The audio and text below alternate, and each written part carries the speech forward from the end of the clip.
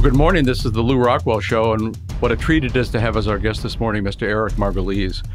Murray Rothbard always used to complain that all the terrorism experts on television and newspapers all were just spouting the regime's line. They were not actually experts at all.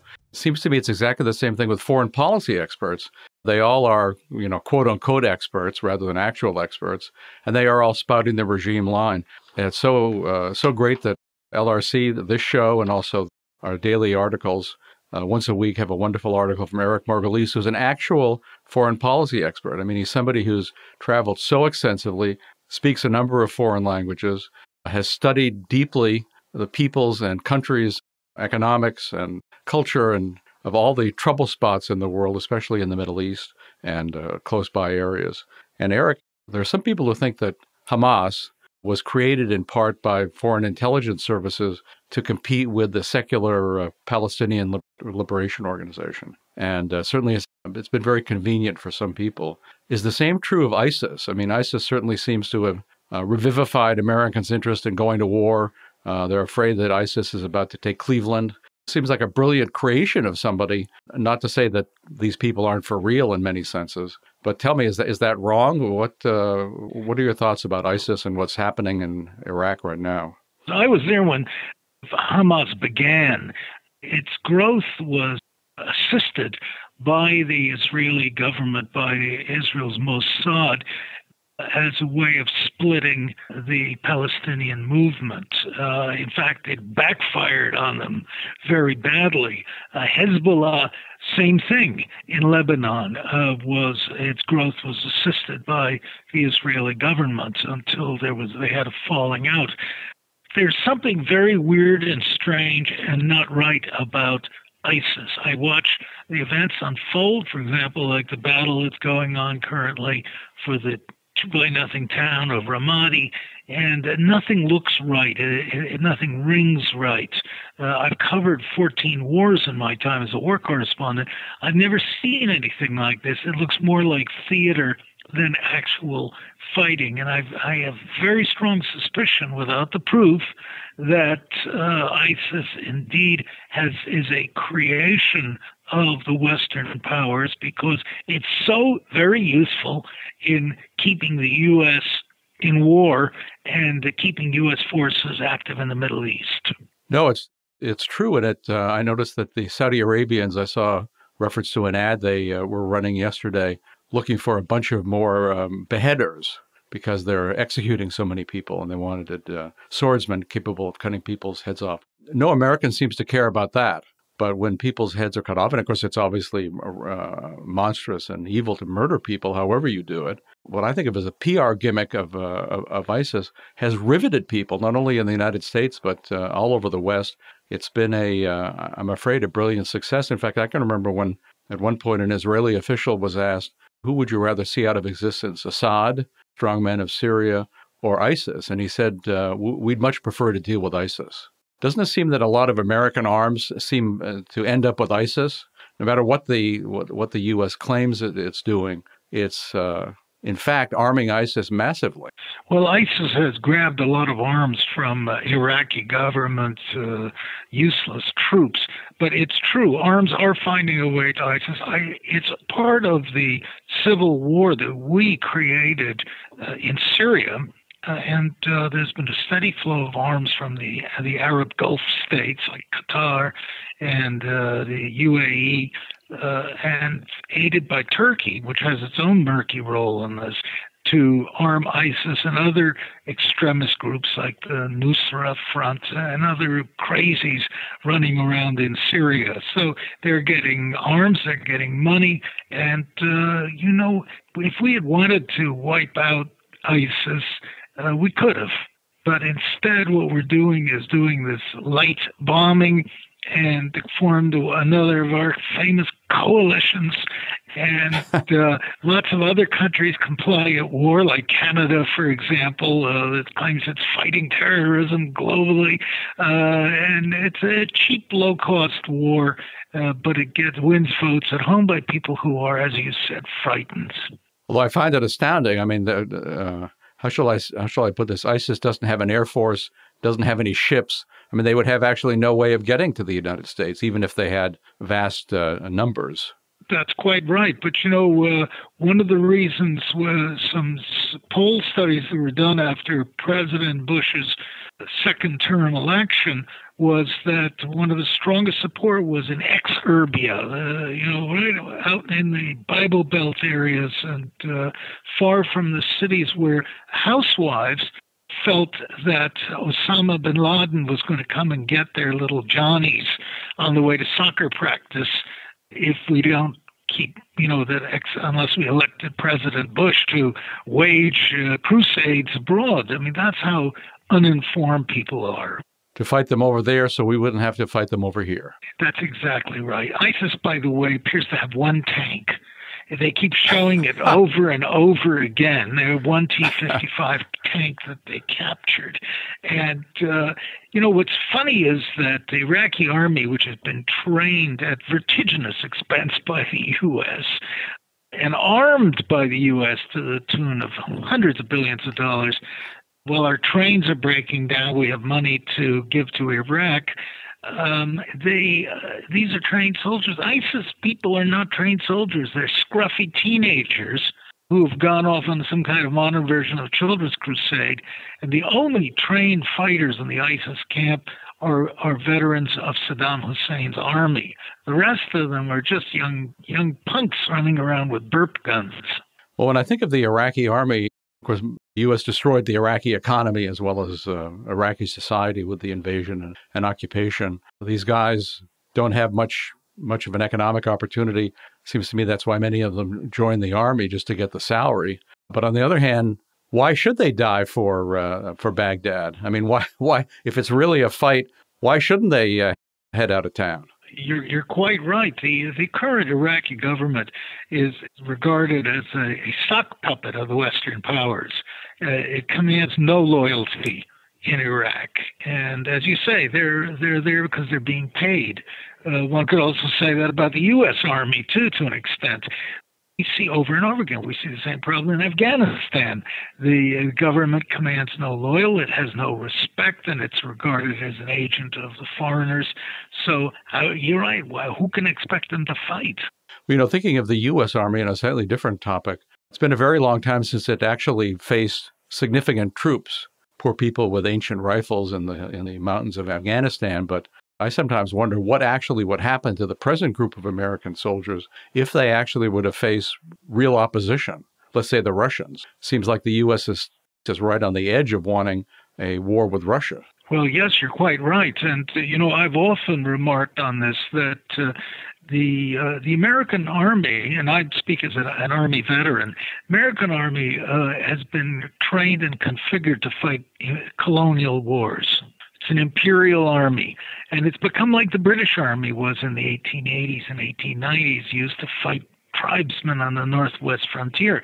When the British Army met the German regulars on the Western Front, they were very, very disconcerted. They were really badly beaten initially. The American Army has to go through the same process. It's still configured to fight imperial wars, but there's a consensus in the Pentagon, at least, that the real fight is going to be with China. The U.S. Air Force is configuring itself to fight an air war in the Pacific off the coast of China. It's developing interesting new strategies. But the Army certainly is not. And the Army is still back in the, General Kitchener days, and it has lost its sharp edge in fighting a modern war. As you say, we almost went to war with Russia over Ukraine. It may still happen. Very interesting what you say of them wanting to target China. Certainly that's the pivot to Asia, and a lot of the trade, the TPP trade treaty has to do with fighting China. Even I noticed Obama the other day saying the U.S. has to write the rules for trade in that part of the world, otherwise the Chinese might write them. China's an important power. Why shouldn't they have something to say? I remember once hearing Bill Kristol denouncing the Chinese, this is some years ago, a premature xenophobe, saying that there was a real threat that China sought to be the dominant power in the South China Sea. I mean, this seems to me like they're saying, watch out, the U.S. seeks to be the dominant power in the Gulf of Mexico.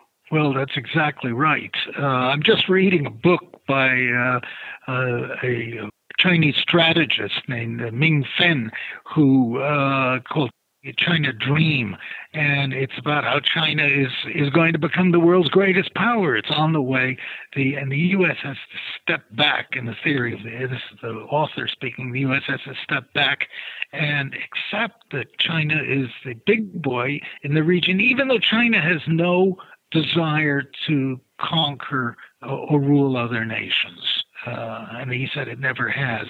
So that's an interesting thought. I've often written that this is going to be the dominant theme of this century, is if and how the U.S. can accommodate the growth of Chinese power and Indian power without getting into a war. Jim Rogers points out that many peoples have been great once, whether it's the Romans or the Greeks or the French or whatever, but the Chinese have been great twice. And he thought that in some sense this is going to be, not in a military sense, but this was culturally and economically going to be, the future was going to be in China. It's why he moved to Singapore to teach his children, so his children would grow up learning how to speak Mandarin, because he thought this was indeed the future from an economic and a cultural standpoint, not from a military standpoint. Well, I think so. The Chinese make much of their cultural superiority. I mean, in this book that I just mentioned, the author keeps saying how Chinese are the most intelligent people in the world. He said, just look at school test results. And well, it's true, of course. One has to say, yes. And the Chinese have a 5,000-year-old culture, which gives them great moral and intellectual strength. So China looks like it has everything going for it, and this will be the China century rather than America's century. America's wasted all of its brain power and money on these foolish colonial wars in the Middle East and in Afghanistan, whereas China has been cashing in, getting all the money and buying up resources and influence in countries around the world. So it seems very clear, but there's always one problem lurking in Chinese history, and that is centrifugal forces, as the geopoliticians used to say. And that is that China is so big and it's so complex that it also always runs the risk of starting to fall apart and weaken and getting in regionalism, local wars and things. So this started to happen during the Cultural Revolution of the 1970s. So everything looked great for China, but you can never be sure. I have a friend who visited China shortly after Mao's death when, for example, Confucianism had been outlawed and we thought wiped out in some sense during Mao's reign. And my friend said all over China, and he traveled extensively, there were very well-kept Confucian cemeteries, Confucian temples. And he said he thought that, as also has been sometimes true in Chinese history, the emperor his writ didn't necessarily run everywhere and on everything. The mountains are high and the imperial palace is far away, as the old Chinese saying goes. And it's true. I mean, one could spend your life in China and India as well trying to figure out the country. It's so complicated. God help us trying to do it. We're still trying to find out what happened to Herzegovina from Bosnia-Herzegovina. We have a brain gap in foreign affairs in Washington and across the United States. So we're going to have a lot of trouble wrestling with this problem. You mentioned India, and the U.S., of course, is doing a lot to try to entice India into a strong alliance with the U.S., but also is afraid of India, afraid of a possible Chinese-Indian alliance in the same sense as a Russian-Chinese alliance. Tell me what you think is happening as far as India and its military power and economic power. Well, India's power is growing, but it's turning into an important military power. You know, one hears all these hysterical warnings about Iran's nuclear powers. India has up to 80 nuclear weapons, and India is just deploying now submarines that can fire nuclear-tipped sea-launched missiles, which could stand off Washington and fire them. Or India is developing a whole range of intercontinental ballistic missiles, with nuclear weapon. Why? Why does India need a 4,000 mile range missile, 5,000 mile range on? We're not quite clear, but India has made very clear, since I follow Indian military affairs, that the Indian Ocean belongs to it, and outsiders stay away from our Mare Nostrum. This is interesting because at some point India could come into conflict with the United States. But right now I see no possibility of an Indian-Chinese alliance. In fact, my first book, War at the Top of the World, I postulated that China and India would go to war in the 21st century, and they'd fight over... And they did have a war in the 20th century, didn't they? That's right. A brief border, I think it was 1963, on the eastern end of what was then Northeast Frontier Agency. But today they have a 2,500-mile border, which, thanks to the British, is very poorly demarcated. The British, who drew the lines, used thick nibbed pens. I mean, silly as this sounds. And this left a border with questionable areas all along. The eastern border, Arunachal Pradesh, as it's called today, or the Chinese call it South Tibet. And then there's another chunk of land in the west called Aksai Chin, which the Indians claim is part of Kashmir. That's another whole dispute. So it's very complicated. I see lots of tensions between the two, and each one, of course, wants to be the big boy in Asia. And there's no love lost between the Chinese and the Indians. Eric, you've pointed out in the past the sometimes extreme danger of an atomic war between Pakistan and India, that nobody seems to pay any attention to what that would actually mean for those poor people as well as the world. That's quite right. I think it's one of probably the primary danger we're facing, though the current White House and Congress are doing their best to push us into another near-death experience in Ukraine. But India and Pakistan are at scimitars drawn. They have 1 million men deployed facing each other on the border of Kashmir. They've been arguing about this piece of land since 1947. It's the world's oldest major border dispute. And it's very dangerous because India has developed its conventional forces so highly that they can now overrun Pakistan, even though Pakistan has a big and very capable army of around 400,000 men. Do you think that's a danger? I mean, of them actually invading Pakistan? And I do. They've threatened to do it many times. The Indian military is chomping at the bit. It takes about 2 days by tank to cut Pakistan in half, and its narrow waist portion. So the problem is that India, there's fighting in Kashmir. The Indian army wants to go and teach the Paks a lesson, as they say. Pakistan knows it can't withstand a full-scale Indian conventional attack, so it's developed a range of tactical nuclear weapons that are designed to hold off the Indians, and that has been an effective policy. But the trouble is they're on a 3-minute early warning alert, and it's terrifying. And the radar system gets a 3-minute alert. This is in countries where the telephones don't work, and they have to call and find somebody. And what do we do? Meanwhile, it looks like enemy missiles are on the way. Well, a major nuclear exchange, could kill probably a Rand Corporation estimated about 2 million people initially, but or 100 million people eventually due to illness or radiation poisoning. And just as bad, it could release clouds of radioactive dust that would circle the Earth and fall on our heads.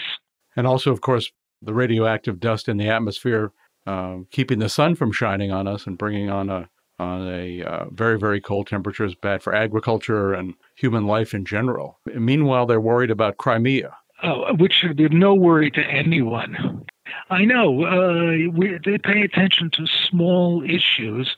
The U.S. had no interest in Crimea, had no interest in that part of the world. But the minute the Russians moved in, all of a sudden it became a major event. Even the Crimea was predominantly Russian, even when it was ruled by Ukraine, which got Crimea in 1954. Nikita Khrushchev, who was Ukrainian, at a special event dinner, got drunk as usual and gave Crimea to the Ukraine Socialist Republic. In those days, it meant nothing, but under the Soviet Union. But now it means a great deal. But anybody who knows that part of the world would know that there was no way that the Russians were going to let the hero city of Sevastopol, of its great port, fall into hands of NATO or the Ukrainians or anybody else. It's like us giving up Houston. So here we have all these problems. But let's go back just as we finish up, Eric. What's happening with the Palestinians? I guess everybody's forgotten them. They're not really an issue anymore, are they? I mean, or are they an issue? They're certainly not an issue in America, except as hate objects. What about in the Arab world? What about in the broader Muslim world? Or has Bibi Netanyahu settled that problem to his satisfaction? I'm sorry to say, I think he has. The Palestinians have been totally marginalized, delegitimized, and forgotten. And not only in the West, where they're, as you're right, they're held as a hate figure by the pro-Netanyahu media, but they're scorned and ignored by their Arab brothers just as much. You know, the biggest expulsion of Palestinians was done by the Israelis in 1948. The second biggest was done by Kuwait, when Arafat came out and backing Saddam Hussein in his dispute with Kuwait. So hundreds of thousands were kicked out of Kuwait. So no, it's hopeless. And the only significant Arab power that's left, Egypt, is now completely in cahoots with Israel and is violently anti-Palestinian. So the only recourse left to the Palestinians is violence, to keep their name and their cause in front of the world. Because we know the Israelis hold all the cards. Netanyahu actually defeated President Obama in trying to promote a Palestinian settlement. There never will be a Palestinian state unless it's in the desert somewhere. And the Palestinians, in my view, have absolutely no hope. And of course, doesn't the Likud party platform say there will never be a Palestinian state? That's quite right. Even though we're supposed to hate Hamas for saying they don't want a Jewish state. And even, it's not just the United States, which is totally dominated by pro-Israel sentiment, but Canada has become even more militant than the Likud party. It's become an extension of Israel's far right. And France has moved very much in that direction too, not to mention Australia. So the Palestinians have no allies. The Russians even have sort of given them short shrift. The only states that supported them was Syria. That's why there's so much pressure to overthrow President Assad in Syria, because not only will it take away the strongest supporter of the Palestinians, but it also cement Israel's control of the Golan Heights, with the Syrian Golan Heights, which it has quietly annexed. Well, Eric, thank you for telling us the truth. Thank you for all the work you do, and it's so wonderful, such an honor to have your column at LRC. And we'll, of course, with this podcast, link to your archive, link to your Facebook page, a YouTube channel, and to your two books. Are you working on a new book, by the way? I am fitfully, Lew. It's called Camping with Gaddafi and Other Adventures in the Third World. Oh, yeah. Well, sounds wonderful. I'm working on it when I get a chance. Eric, I look forward to it, and thanks so much for coming on. Thanks again for your wonderful perspective. It's great to hear about all these issues from somebody who actually understands and has the experience necessary to evaluate what's going on. Thank you. Thank you, Lew. Bye-bye, sir. Bye. Well, thanks so much for listening to the Lew Rockwell Show today. Take a look at all the podcasts. There have been hundreds of them. There's a link on the LRC front page. Thank you.